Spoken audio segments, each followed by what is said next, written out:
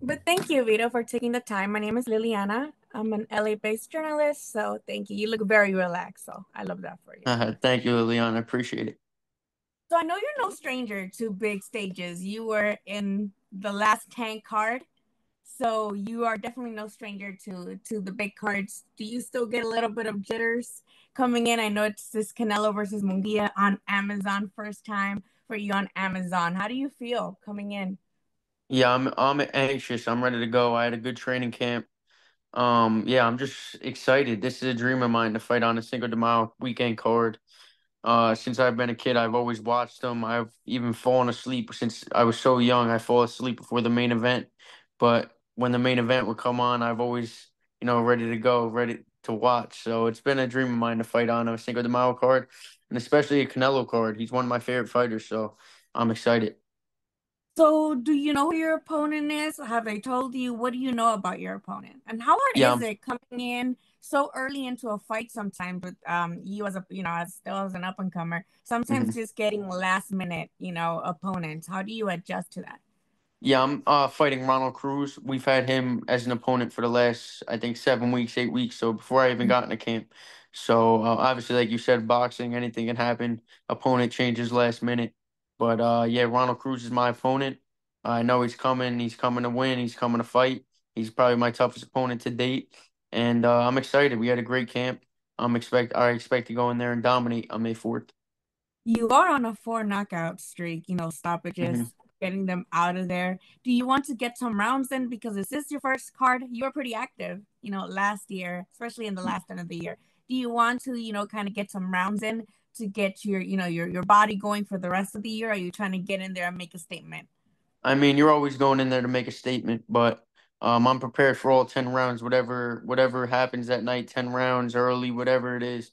But yeah, if you could get a guy out of there, I don't care who it is. You always want to get him out of there. You know what I mean? You could, like they say, you don't get paid for overtime. So, but I expect the best version of Ronald Cruz on May 4th, and I'm excited to put on a great show for the fans, a great fight. But I expect to dominate for sure.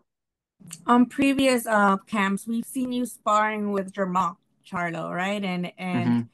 he's one of those guys who a lot of people don't give him credit for his IQ, and he has some decent pop behind his punches. What did you learn? What did you take from that? From being in the ring with Jermall? What have you learned from sparring him?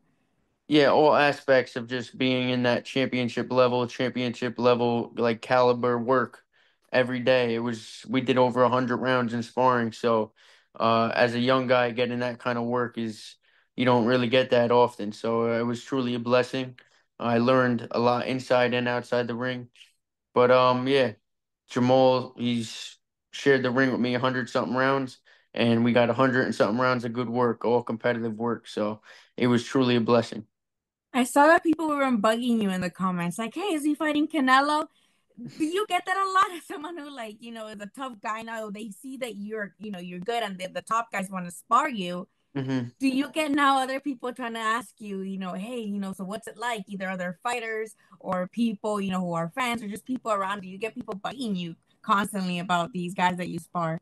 Yeah, for sure. A lot of people, want to know the insight of what goes on in camp and what happened in sparring, but that's like fighters know you just some Mhm. things you just don't talk about, and some things that happen in the gym you just keep in the gym. You know what I mean? What happens in Vegas stays in Vegas. What happens in the boxing gym stays in the boxing gym. But yeah, it was. But Jamal, we had great rounds, great competitive rounds.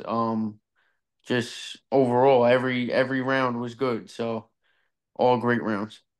And it is a little refreshing to hear you say that because I think you're 21, right? Yeah. And right now you see a lot of guys, especially on the younger side, try to use a lot of controversial, saying things to like get, more notice. So you seem to be very respectful, and I guess that brings me to what is your take, on the guys who I guess like you kind of come in and don't want to. What, you sparring footage to blow up on Yeah, like the Instagram and sparring stuff? footage, Yeah. the secrets, this guy did this. Hmm. What's your take on all of that? Because sometimes some people's like it's okay, but as someone who I've been in around gym culture, we just know you just don't record that. But Yeah. what's your take on I guess that type of, you know, a strategy, I guess, to get Yeah. more views. Um, I'm not big on the posting, sparring, and footage and everything. And a lot of times you'll see a lot of guys sparring even lesser like caliber guys and getting off on them and posting. I'm not really big on that. You know what I mean? I think, like I said, but I guess I've been doing this for so long that it's nothing that really comes to my mind to post sparring. I feel like post your sparring, if you want to record, you could keep it to yourself to learn from. And that's the only time I ever record sparring is to watch it back and learn from whatever things that I did wrong, things that I liked that my opponent was doing in sparring, just to learn from, not to post. I've also seen that you've been on another podcast and you have a hashtag, strive for greatness.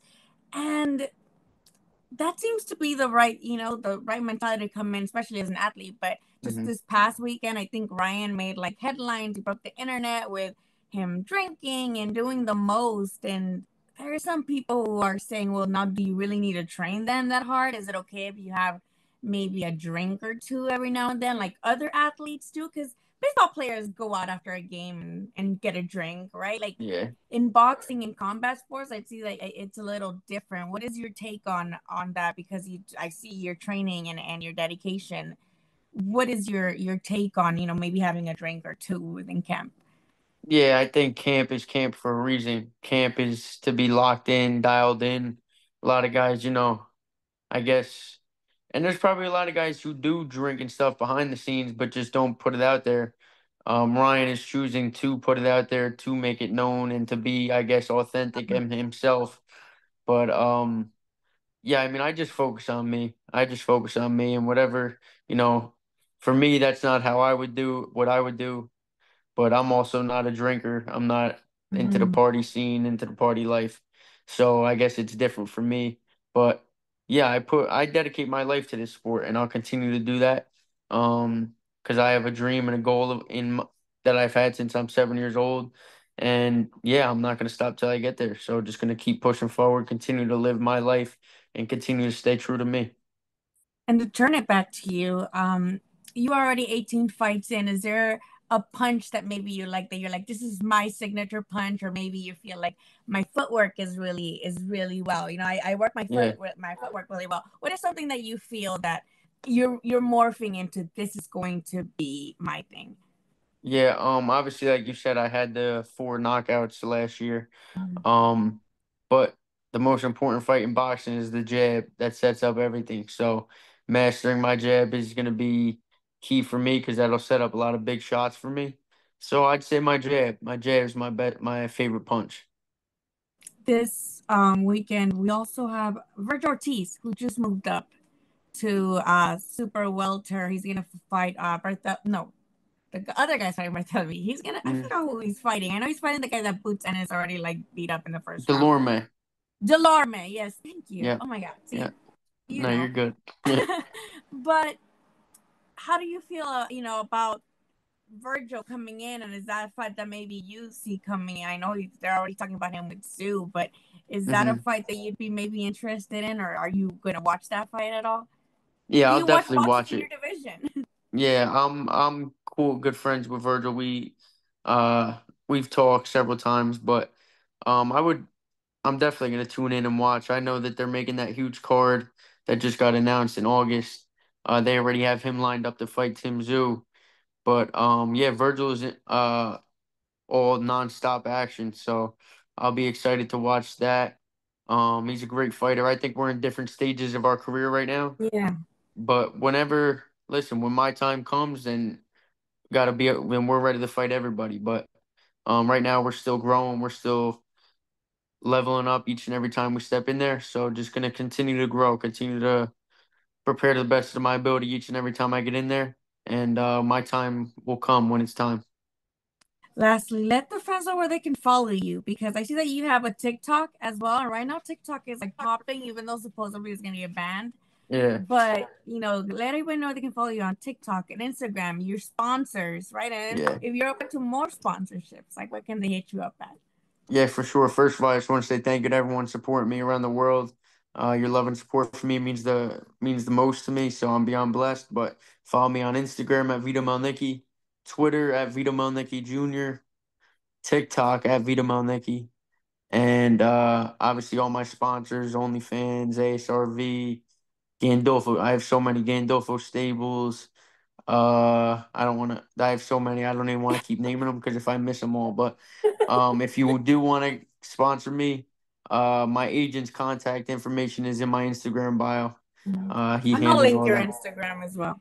So And, yeah, and I'm. and one more main event prediction. Who are you rocking with? I have to ask you the main event prediction, and if there's any other fight in the card, it's a stacked card. Like I Mhm. can't wait to.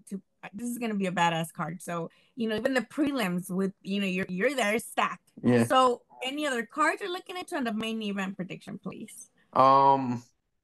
I'm a like I said, I'm a Canelo fan.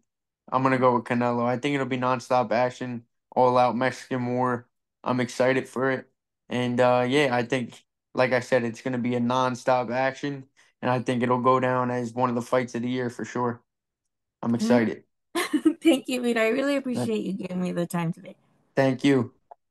Thank you. You guys are just gonna send it to me, right? Yes, I will. So thank you so much. I appreciate it. All right. I'll see you guys. Bye. Good luck. Bye. Thank you.